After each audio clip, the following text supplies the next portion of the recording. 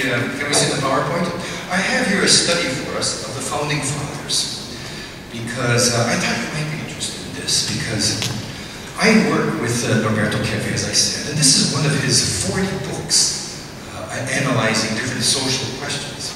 And this book is historic. It's called Liberation of the People, the Pathology of Power, because there has never been a book written that analyzes the pathology of certain people that get into power and then make a mess for everybody.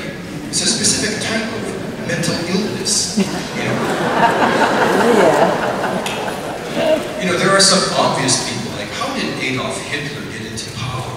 You know, his first years in office, he was actually helpful to the socialism there, the workers, the first 4 years, and then he just started getting more and more crazy. The person begins to vent their pathology. We use the scientific word, you know, their sickness, their mental illness onto the society, wherever they can. And this book is an analysis of this type of pathology.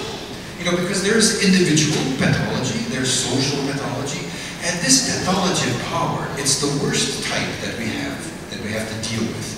And so, studying this book and working with this science, I found it very interesting in relation to the Founding Fathers. Because they had this perspective that people who get into power, you have to be very careful because they're the worst people in the society. Look, let's take a look. I'm speaking in general, of course there are exceptions, you know. My childhood hero, and until today, personally, is John Kennedy, you know. So this doesn't include everybody, but there are many sick people who get into positions of power. Let's see. So here we can start with Alexander Hamilton, because I've just chosen 4 of the Founding Fathers so we can get an idea. This is a scholastic study of all the works that they've written. You know, we've gone through all of their material, and to see what they had in common, what they say, what they were worried about, what their concerns were. Because they were living under a despot, the King of England at the time.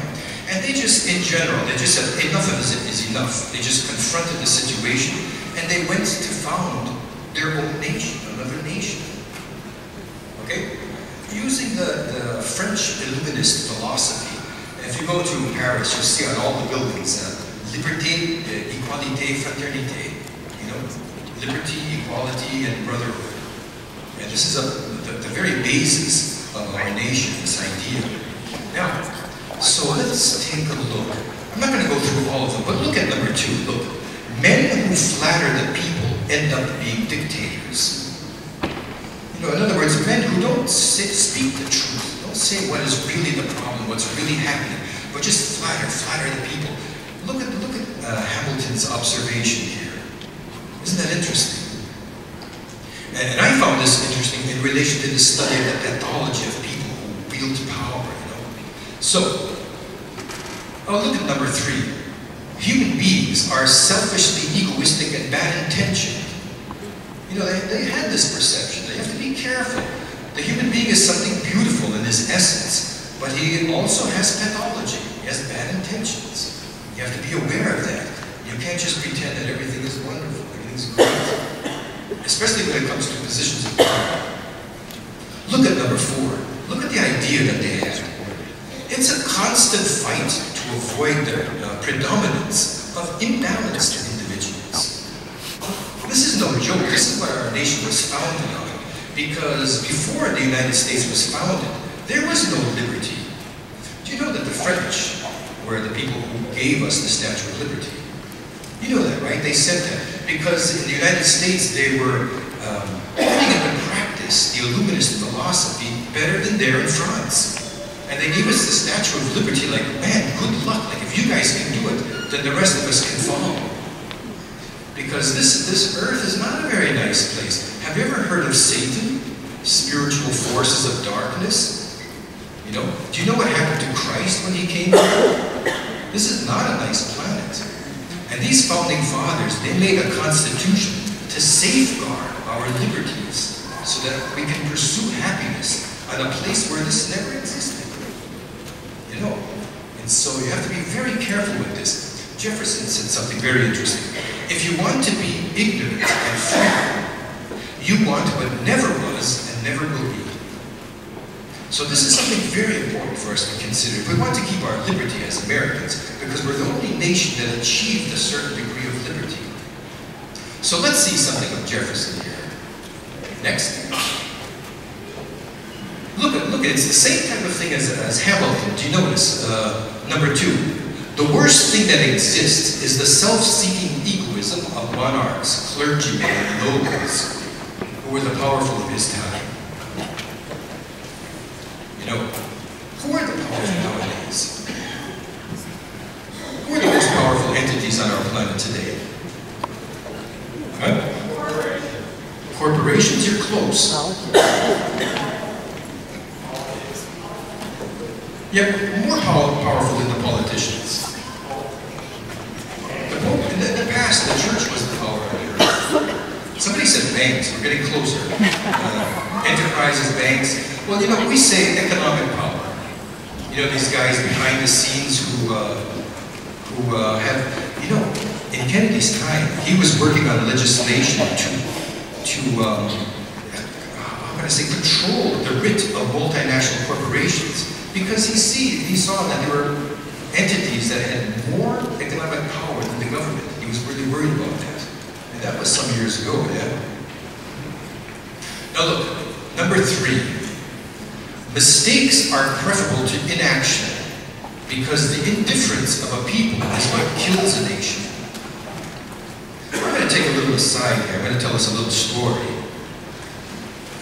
Once upon a time, before Reaganomics, do you know that the United States became a great nation because the Americans were always the most active people on the planet?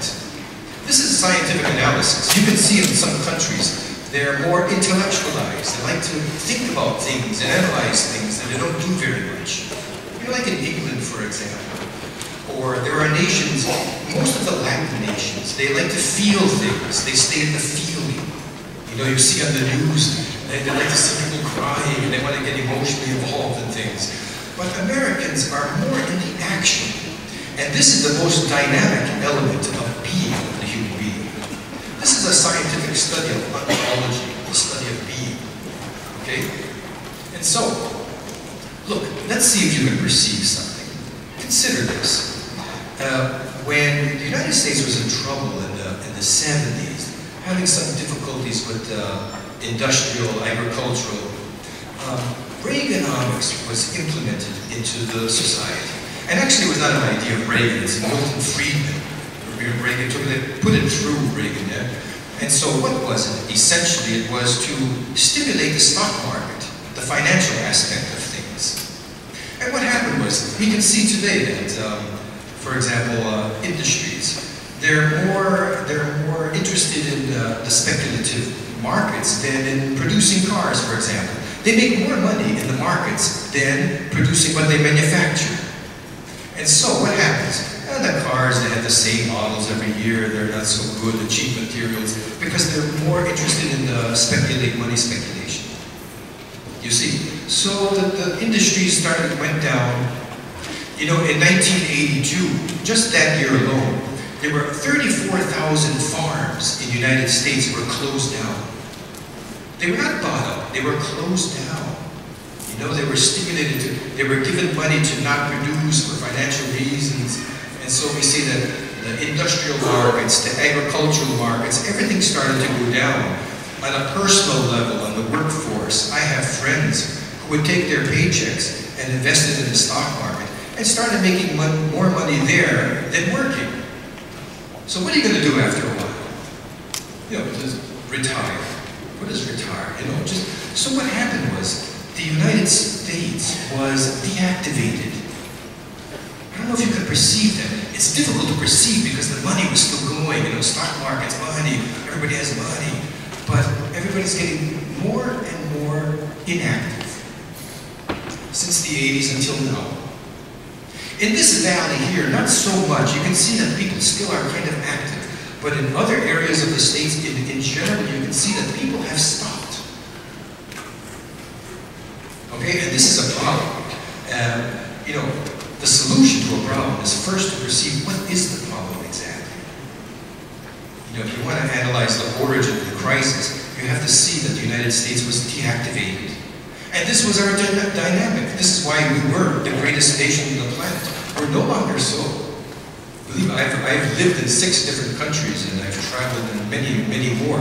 And I know that there are other countries that have exactly what we have, in certain ways even better. Because we're losing that dynamic of action. Okay? So this is, I'm not trying to chastise anybody or, you know, whatever. Evil is evil, but consciousness of evil is good. Does that make sense? You know, to see the mistakes is something good, because then you can adjust, if you can perceive what it is. So in a certain way, we were tricked with this question of Reaganomics. Look at number 4. Schools and the public media must be free. That is, not controlled by any interest other than their proposed function, in order to avoid the corruption and decadence of a nation. You know that the media has been bought up by economic powers, yes? Yeah. You know, this Murdoch guy, they even buy, Murdoch owns NGM and Warner Brothers, they've even bought up the cinema. They control if you're a person who thinks that the media tells the truth, I'm sorry, no, I don't know what planet you're living on. You know, some of us have turned into McDonald's hamburgers or something. You know, not the real thing. These men, they were revolutionary. Let's see the next one. They were not like complacent, inactive. They were absolutely of a revolutionary spirit. Thomas Paine, this guy was very interesting. I mean intellectual revolutionary. I don't mean these guys who go out with a sword and cut, not this type of thing. You know. Yes, I had somebody say to me the other day, this book, Liberation of the People, this is revolutionary. You know, and he said it to me as though there's something wrong with me, you know. I said, well, I'm not as revolutionary as our founding fathers, but I'm trying to be. You know, this is what is American. Let's see the next one. Okay, Paine. Now look at this. It's necessary to reduce authority, that is the accumulation of power, to a minimum, so as not to impede the liberty of others. That's why in our political system it's divided up in 3 parts. Right? This never happened before.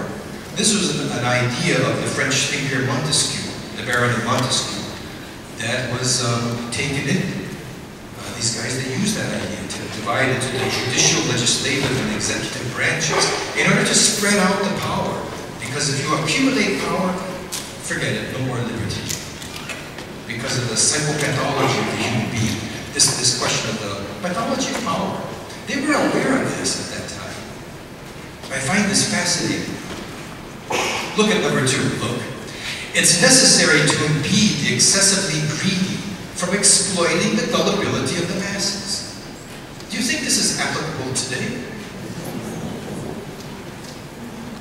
I think we're not so much on the watch. I think we think that everything is going to be fine without taking things into better consideration. Look at number 3. I have a question for you about number 3. It's necessary to prevent a dominating class of any type from perpetually remaining in power. Okay, now in Paine's day, this was the monarchs, the nobles. You know, the king of England, you know, and they're there all the time. The same family, they're perpetually, you can't have that. If you have that, you don't have liberty. You know, because they become tyrants and they dominate. And so, my question is there anybody today who is perpetually in power?